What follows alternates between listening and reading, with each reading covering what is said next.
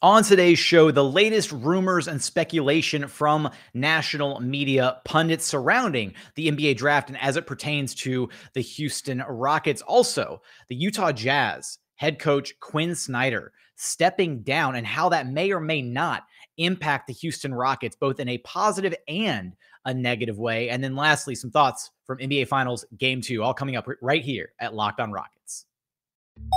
This is Mission Control, Houston. Ignition sequence start. With the second pick in the 2021 NBA Draft, the Houston Rockets select Jalen Green. T-minus 15 seconds. Guidance is internal. I'm going to keep working. I'm going to keep getting better every day. I'm going to keep perfecting my craft. And every time I step on that floor, I'm coming. 6, 5, 4, 3, 2, 1. What's up, and welcome to another edition of Locked On Rockets, your daily podcast home for everything Houston Rockets basketball. As always, I'm your host, Jackson Gatlin, native Houstonian and credentialed media member. I also host Locked On NBA Mondays, host of the State of the Rockets podcast, as well as the founder of ClutchCityControlRoom.com. Be sure to follow along on Twitter at JT Gatlin. The show, of course, at Locked On Rockets. As always, appreciate you for making Locked On Rockets your first listen each and every day. Now, today's episode is brought to you by Prize Picks. Check out prizepicks.com, use promo code NBA, or go to the App Store and download the app today. Prize Picks is daily fantasy made so easy. For today's show, kind of a melting pot, get us caught up from everything that took place over the weekend in the NBA landscape and things as it pertains to the Houston Rockets. We're going to revisit some news, speculation, rumors from some of the national media talking heads as it pertains to the Houston Rockets, the NBA draft, the offseason. We'll take a look at some of the commentary from guys like Kevin O'Connor, Danny Leroux, Sam Vecenie, and Jeremy Woo. Going to take a look at those. Then we'll kind of shift gears to the most recent news regarding NBA front office, coaching staff, whatnot, and that's the departure of one Quin Snyder from the Utah Jazz, choosing to step down after 8 years with the Jazz organization. What that potentially means and how it could potentially have a cascading effect on the Houston Rockets. And then in segment 3, some thoughts on NBA Finals Game 2. So let's start with these little tidbits, these little morsels of information from some of the national talking heads here, because we had some conversations. We'll start with KOC, because what this means is, and where some of this, is kind of leading me to, is there really isn't a clear consensus yet on the direction that the NBA draft is going to go, right? The Vegas odds point towards Jabari Smith, and a lot of people have just, been operating under the assumption the top 3 are going to go chalk, and it's going to be Jabari, then Chet, then Paolo, to the Magic, OKC, and the Rockets, respectively. And still, from the moment that the lottery was decided, I didn't quite subscribe to that notion until we see those picks announced on draft night. I'm not walking away under the assumption that any given player is going to any given team. And from what it seems to be, based on some of the reporting and speculation here from, we'll start with Kevin O'Connor, is that he's under the same assumption. So KOC recently said, discussing the idea of Jabari going number 1 to Orlando, KOC said, I don't buy that yet personally, and most of the people I talk to around the league aren't sold on that yet either.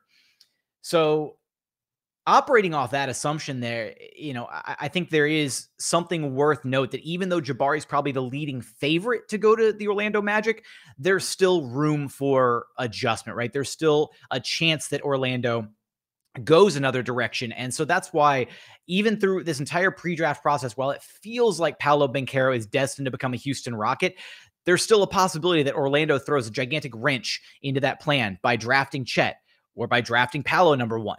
And at the end of the day, there's such a slim margin between these top 3 prospects as far as the 3 bigs are concerned. The Rockets are going to be happy to walk away with any one of those 3. It's just been, again, the leading assumption that Paolo Banchero is going to be the one that falls to number 3. KLC then does follow up and talk a little bit more about some draft-related stuff. He thinks that Jalen Green and Jaden Ivey would be the most exciting and explosive backcourt in the NBA, but he doesn't necessarily think that you can survive with those 2 in the backcourt, seeing the way that teams are flat out targeting smaller defensive players, especially in the playoffs. And I think that makes a little bit of sense. That said, I don't think Jaden Ivey is necessarily a small guard by any stretch of the imagination. You look at his frame, his body, maybe there's some defensive question marks there. In fact, there absolutely are some defensive question marks there, just like there are with Paolo.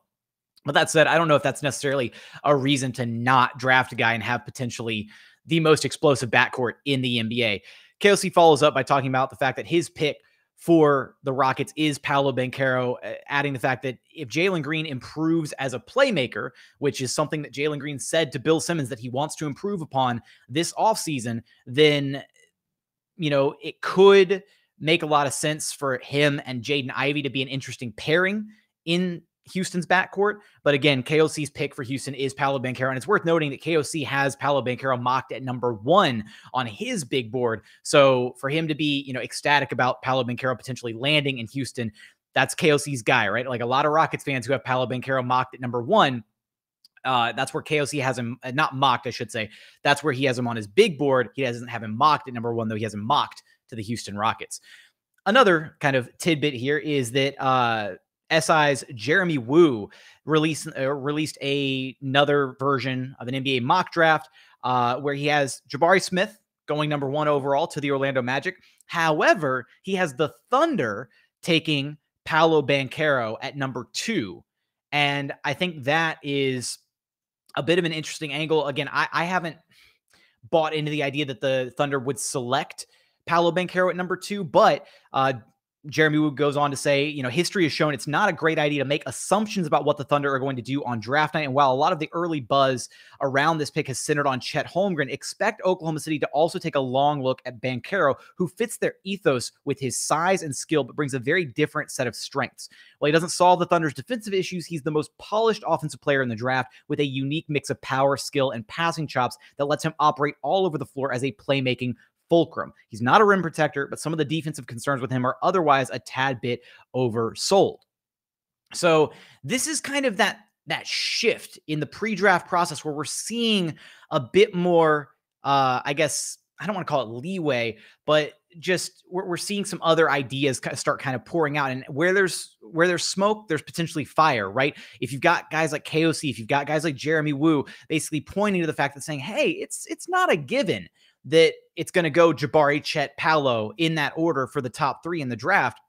I do think there are some heavy considerations to be made here by those two organizations ahead of the Rockets in the Magic and in the Oklahoma City Thunder as to what direction they're ultimately going to go here with their draft picks and how these things kind of play out. I do have a couple more talking points that I want to get to from Danny Leroux and Sam Vecenie as it relates to the Houston Rockets and what it could potentially mean once we get to the fated draft night here just under 3 weeks away now. But first, we got a quick message from our friends over at Prize Picks, because when it comes to Prize Picks, it's basically the easiest daily fantasy option out there for the NBA. You need to check out the award-winning app Prize Picks. Again, daily fantasy made easy. You pick 2 to 5 players and an over-under on their projections, and you can win up to 10 times back on any single entry. It's just you versus the projected numbers. Entries can be made in 60 seconds or less. It's that easy. Prize Picks is safe and offers fast withdrawals. You can use the award-winning app on both the App Store and Google Play. Prize Picks even allows mixed sports entries. And for a limited time, Prize Picks has an exclusive no-brainer of an offer for all of our listeners. Listeners get $50 for free if a player in your first Prize Picks entry scores just a single point. All you have to do is use promo code NBA. That's right. This is an exclusive offer for Locked On listeners only. Sign up today and use code NBA to get $50 for free if a player in your first Prize Picks entry scores just a single point. Prize Picks is daily fantasy made easy. And continuing on here at Locked On Rockets, your daily podcast home for everything Houston Rockets basketball. As always, appreciate you for making LOR your first listen each and every day. Right now, we have an important favor to ask of you, our LOR listener. We put together a survey so we can learn more about listeners like you and make your favorite Locked On podcasts even better. This is your opportunity to tell us what you like and what you don't like about Locked On Podcasts. Go to lockedonpodcast.com/survey right now to get started. It won't take very long, and everyone that completes the survey can qualify for a chance to win one of 10 $100 Ticketmaster gift cards. To take our audience survey, go to lockedonpodcast.com/survey. We appreciate it, and thank you for your help. Now, before we get into the news of Quin Snyder's departure from the Utah Jazz and what that could mean for the Houston Rockets, both in a positive and a negative light, let's wrap up our news here as far as just some of the rumblings about the NBA draft. Let's pivot here to Danny Leroux and Sam Vecenie. Danny Leroux sharing the fact that Jabari Smith would be number 1 for him. However, he does have Paolo Banchero over Chet Holmgren. He does believe that any of the 3 bigs are good fits for the Houston Rockets. Sam Vecenie follows up to say that he has Jaden Ivey over Paolo Banchero in a vacuum, quote unquote, but would take Paolo over Ivey for Houston. He doesn't necessarily like the fit of an Ivy Green backcourt. Again, I think there's definitely some pros and cons to a potential Jaden Ivey, Jalen Green backcourt. You also run into some of the same question marks about a backcourt like that, similar to some of the same question marks that we've seen that have sprouted up with Kevin Porter Jr. and Jalen Green, in the sense of, KPJ, Jaden Ivey, neither of them are traditional point guards by any stretch of the imagination.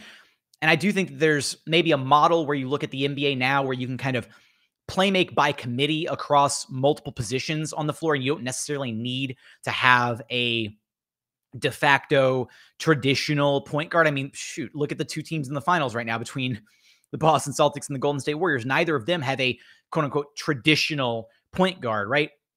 Both teams play make by committee. I mean, it helps having some of the greatest shooters of all time if you're the Golden State Warriors, but even the Boston Celtics, right? Marcus Smart is not a traditional point guard, right? He is a, stellar defender, kind of a 3-and-D mold almost, but, he can do some of the playmaking, for the Celtics. They also run a lot of sets through Jason Tatum. Jaylen Brown can kind of play make a little bit. So can Al Horford. They've got Derek White off the bench. They do it by association, right? Everybody kind of helps out a little bit in that regard, and they just rely on, a heavy dosage of ball movement to get things going. So maybe that's the way the NBA is trending, and it wouldn't necessarily matter. But I digress here.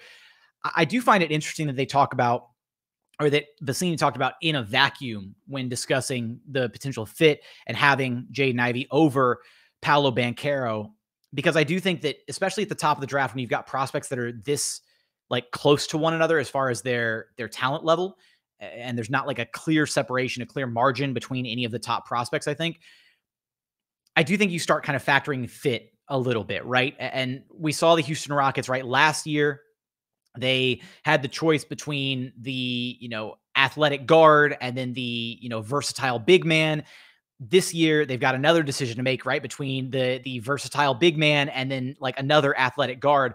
And it kind of makes sense for the Rockets to maybe hedge their bets a little bit, go the opposite direction, go with a Paolo Banchero over Jaden Ivey, not only because he might be, again, arguably a better prospect, even though I've got them, very close to one another at this point, as I've kind of been reflecting on my analysis of these top prospects, I think that it just makes more sense, right? If you've already got a dynamic guard presence in Jalen Green, why not bolster your front court a little bit in Paolo Banchero and have another guy kind of fulfill another need elsewhere as far as your roster is concerned, that kind of thing. So I do think it makes sense once you have to factor in fit just a little bit at the top of the draft when these prospects are that closely, packed together as far as their talent is concerned. Now, couple other pieces here from Danny Leroux and Sam Vecenie as it relates to the Rockets and not the NBA draft. And that's that Danny Leroux thinks there will be plenty of interest in Eric Gordon and Christian Wood, but places Eric Gordon's value at a late first rounder,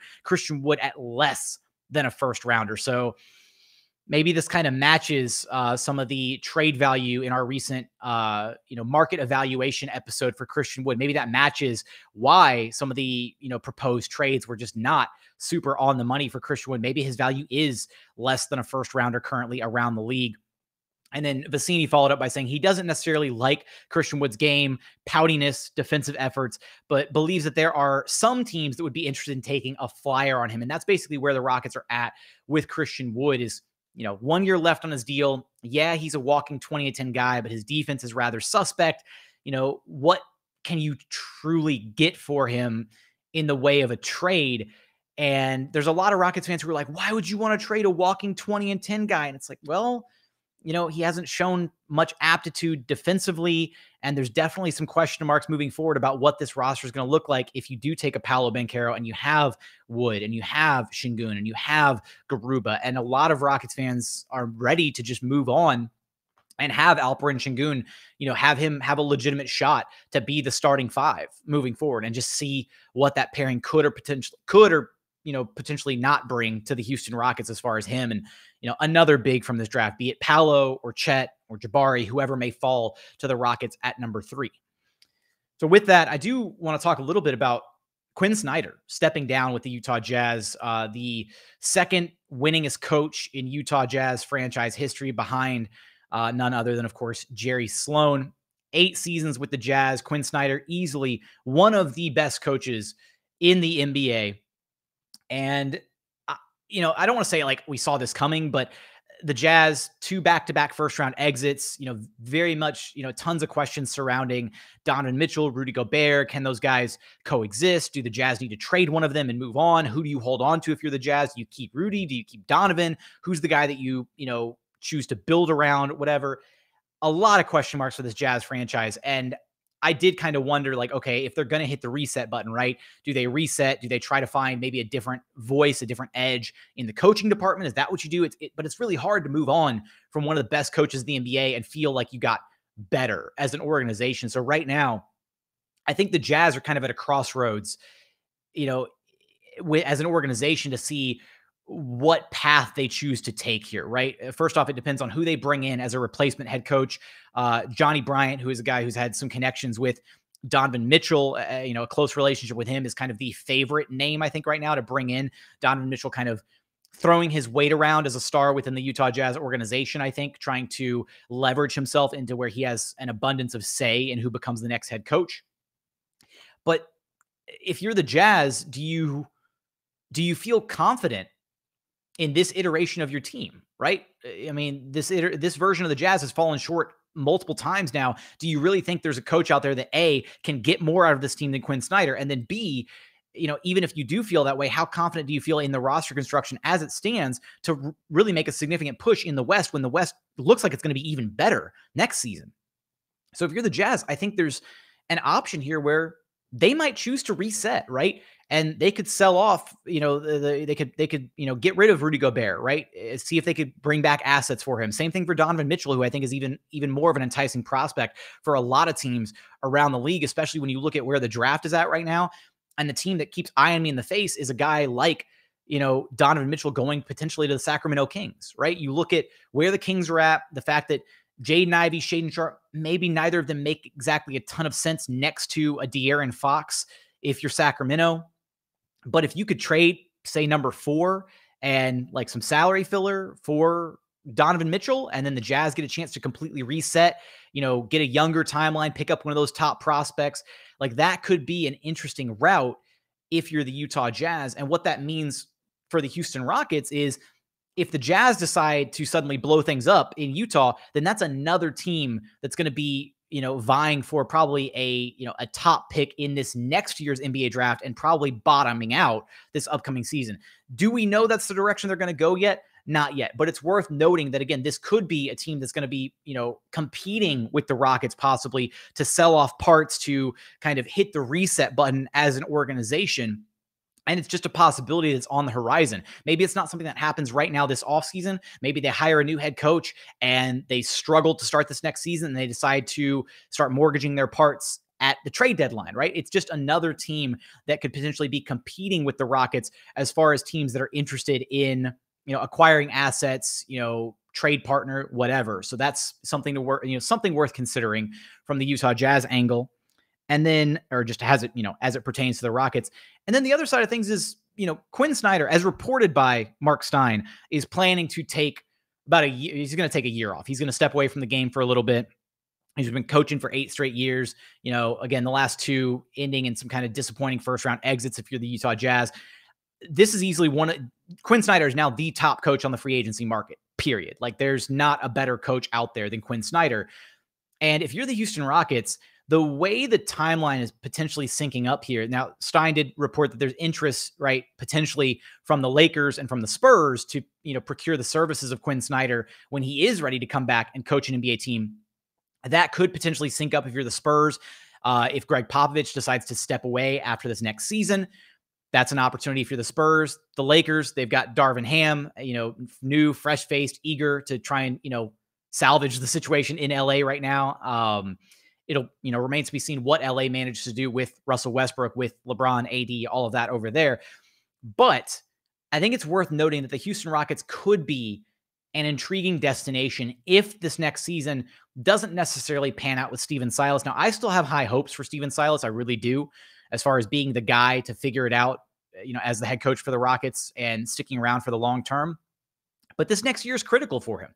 And not necessarily in the sense of like, oh, the Rockets need to be in the play-in tournament or Steven Silas is going to be fired. But like, I feel like there needs to be a sense of movement in the right direction, right? We kind of got that sense of growth at the end of this past season, right? When Jalen Green and Kevin Porter Jr. started to explode, have their big performances at the end of the season, we felt kind of good. Like there was a good foundation, something to build upon moving forward.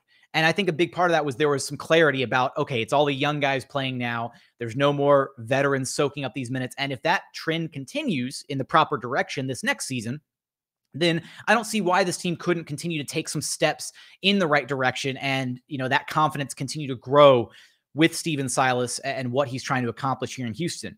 That said, if next year doesn't exactly go according to plan, if it doesn't feel like those strides are being taken in the right direction for the growth of this Houston Rockets team, if Jalen Green and whoever the Rockets draft at number 3, maybe Paolo Banchero, right? If they show flashes of talent, if they look like an exciting, young, dynamic duo that is ready to take the NBA by storm in the coming years, why wouldn't you want to be a part of that, right? Like the Rockets are poised to have one of the most, if not the most exciting young core in the NBA between Jalen Green and whichever top prospect they walk away with in this year's NBA draft.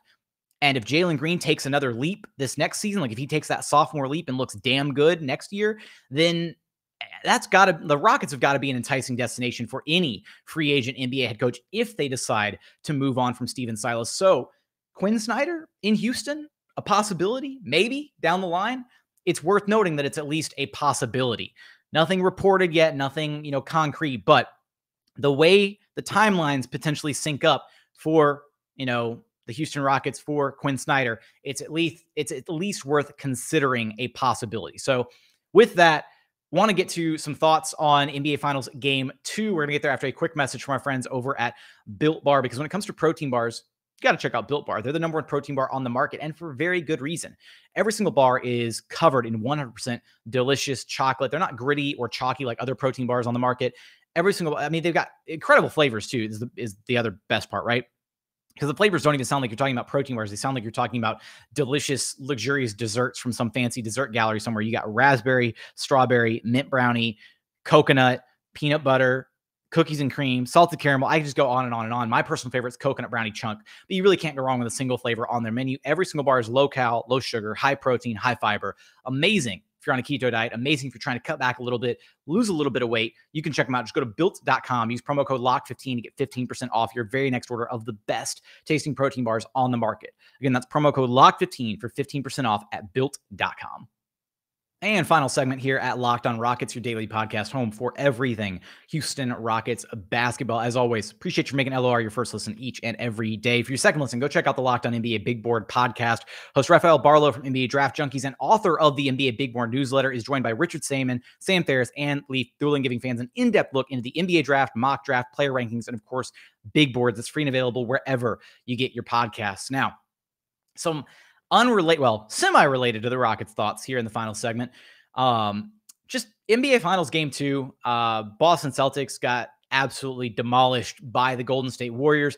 It was a game that was close at halftime. It was just a 2-point contest at halftime. And this was despite the fact that over the course of this game, first off, the Warriors had one of their infamous third quarters, right, where they just absolutely exploded, 35-14 fourth quarter. And in fact, the Celtics actually kind of weathered the storm initially from the Warriors. It was like a 6-point game with about 4 to 5 minutes left in the third quarter. And then that reserve unit from the Warriors kind of started to check in, and especially Jordan Poole caught fire. And that's where the Warriors were able to just do so much of their damage and really create a substantial lead and kind of coast to the finish line in this game. Now, I will say that as far as this game is concerned, the Boston Celtics did not do themselves any favors. They didn't shoot the ball well from inside the arc. It was a rough all-around game from the Boston Celtics. You had Al Horford, Rob Williams, and Marcus Smart combined for 6 points in their starting lineup. That's not enough to cut it. Al Horford just 1 of 4, didn't attempt a single three-pointer. The Golden State Warriors did a phenomenal job of taking away the three ball from Al Horford.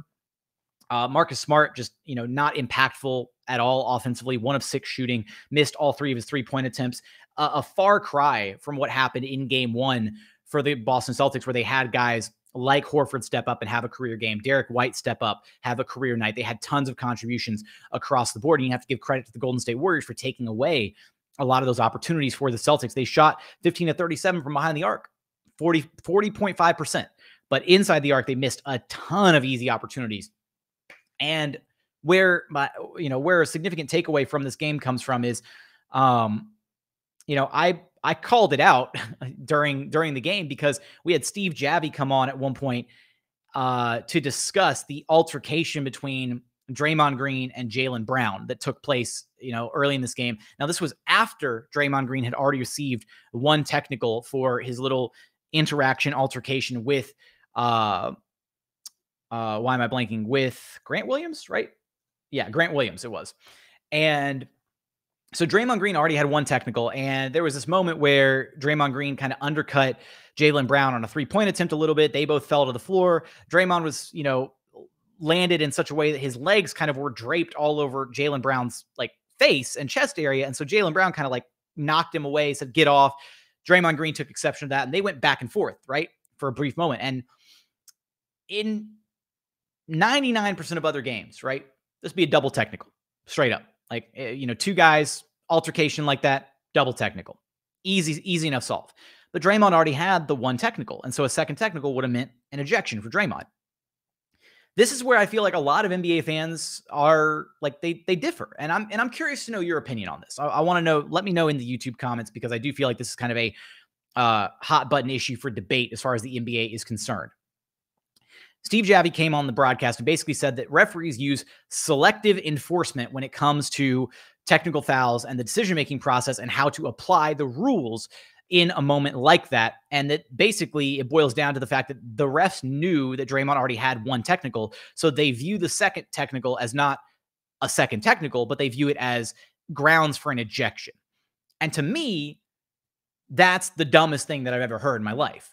To me, a technical should be a technical, right? Doesn't matter whether it's your first technical, your second technical. If you do something that warrants a technical, then that should always be the case. Now, this has been, unfortunately, first off, it was, Steve Javie kind of saying the quiet part out loud, right? Which is something that we've all kind of come to understand, right? When a player, especially a star player, maybe picks up their 5th foul, they get a little bit more leeway, right? It's really hard for a star player to pick up their 6th foul unless it's just blatantly obvious that they picked up their 6th foul. Remember to last year's NBA Finals when Devin Booker had 5 fouls and fouled about 3 or 4 more times over the course of the final minutes of, I forget which game it was, but it was atrocious because Devin Booker was playing with 5 fouls for the remainder of that game and got away with a lot of contact that he probably shouldn't have. Same case here, as far as the technical foul is concerned. To me, it doesn't make sense. To me, it's a little confusing as far as the rules are concerned. I'd rather things just be called the same way all the time. I never enjoyed the notion that you call the game a certain way in the regular season and then the referees' whistles, quote unquote, tighten up in the playoffs and they allow more contact, they allow more physicality, whatever. It's the same thing we saw with James Harden for years, right? Where he would get a very favorable whistle in the regular season and then suddenly the referees would swallow their whistle in the playoffs and he wouldn't get the same calls that he would get. And it would lead to a lot of frustration because a lot of his game was based on baiting for fouls and at times playing more for the foul than playing for an actual bucket, which was frustrating in its own right. I mean, I've complained about that many a time on this very podcast. But it's the double standard that really throws me off as far as the amount of a leash that Draymond Green gets with the officials, because no other player in the NBA gets that level of freedom when it comes to complaining, barking at the officials. The, overt gestures was a hot, a buzzword that we used a lot 2 seasons ago with the Houston Rockets as it relates to Eric Gordon and Boogie Cousins and guys like that. It just doesn't make sense to me, right? And Draymond went after the game and said that he's earned differential treatment from the referees. And I don't think that's a great thing for him to be it's just a bad look for the NBA in general. And I think especially there in game 2, Draymond, was committing fouls upon fouls upon fouls. I mean, at one point he looked like an offensive lineman, just straight up like blocking players and pushing them out of the way to clear up openings offensively. There was one point where he just completely trucked over Grant Williams, and Grant Williams was called for the foul. And so this was my take on the initial situation as it pertains, right? I don't subscribe to the notion that the NBA rigs games per se at all. I think that's complete tinfoil hat conspiracy. But there's a certain double standard for certain teams and players, and the selective enforcement at key points is absolutely atrocious for the game of basketball. And I do think that the NBA absolutely knows what it's doing in that regard, as far as the selective enforcement of certain calls, why they let certain players get away with certain things, why we see, on a game by game basis, game one felt like it was reffed pretty fairly. It did. Game one was probably one of my favorite playoff games of this entire postseason, because it really didn't feel like the whistle went one way or the other too terribly. Like, fouls were just called what they were. And at the end of the day, that's what I would ultimately like to see in most NBA games, is I'd like to see just a fair whistle, both sides. That's it. I just want to see consistency too, right? If you're going to call the game tight, call it tight on both ends. If you're going to call the game, really loose, call it loose on both ends, that kind of thing.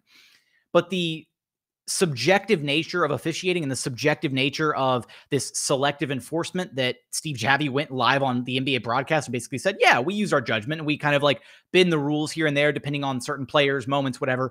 Even though this was in reference to the technical fouls and how they issue them there, it's not like too much of the stretch of the imagination to think, oh, well, the referees probably also apply selective enforcement elsewhere in the game.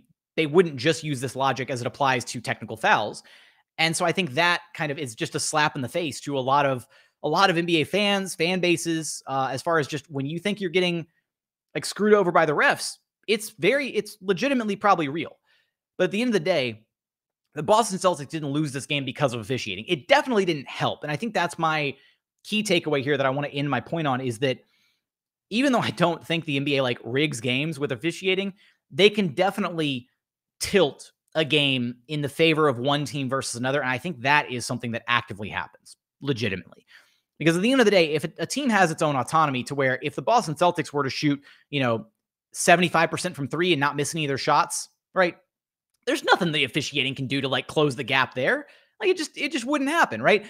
Look, game 7, Phoenix Suns, Dallas Mavericks, right? The Suns just completely dropped the ball in game 7, and the Mavericks were absurd in that game. There was nothing an officiating crew could do to even like lessen that margin, right? At one point, that game was like a 40-point blowout. Like, that's not going to happen. At that point, it's pretty much a lost cause. But that said, selective enforcement and ignoring certain calls and key moments, allowing extra contact, whatever, allowing certain players to get away with things on the floor that they otherwise wouldn't be allowed to get away with, can turn the tides in the favor of one team versus another, or can slow down momentum for one team versus another. And I think that's the most frustrating thing when you try to bring up this type of a concept, first on social media, on Twitter, because there's only 280 characters. You can only explain yourself so much, right? The referees don't, they can impact the game. They don't ultimately decide the game, but in those types of key moments, right, where a lot of fans, when you complain about officiating, they boil it down to like, well, look at these two, so-and-so team had this many free throws and this team had this many free throws. It's not about the free throws, man. It's not about who's attempting the most free throws. It's about calls that are not made. It's about calls that are ignored. It's about contact that is let go. It's about those little things that take place over the course of a 48-minute game that tilt the favor towards one team, right? The amount of crap that Draymond Green gets to get away with throughout the course of a given game, like in this game too, he should have had like 12 fouls and like 4 technicals by the end of the game, but he didn't. He got away with a ton of stuff. And credit to Draymond Green for knowing that he can get away with it, right? He understands that he's built this reputation for himself, and now referees allow him to get away with a ton of contact, a ton of stuff that nobody else would be able to get away with. But that's the selective enforcement. That's at some points, that's favoritism for an individual player that allows him to have an inherent competitive advantage over his peers. So this is like a rambling, like just diatribe here in this segment, but I, shared my thoughts about it on social media, didn't get a chance to elaborate further on it. I wanted to elaborate further on it here because at the end of the day, like, I don't think the NBA is fixed. I don't think it's like wrestling. That said, I do think there's certain levels of enforcement that happens, and that the referees are maybe kind of the quality control assurance for the NBA to make sure that, hey, like, we don't want Golden State down 2-0 going all the way back to Boston. That'd be terrible for branding, for, people tuning into the finals, all that stuff. Maybe extend the series a little bit, that kind of thing. So it does kind of sound conspiracy theory-esque. Maybe I'm just, completely off base here, but those are just my madman rambling thoughts. But with that, that's going to do it for today's episode. Our very next episode will be the draft profile on Chet Holmgren. Don't want to miss out on that. Be sure to let me know what you think about the officiating in the finals in the comments. Of course, Rockets fans definitely have some thoughts about officiating as it relates to the NBA and Golden State in particular. I didn't even get into any of the 2018 drama because I don't think I need to. I don't need to revisit that wound for Rockets fans.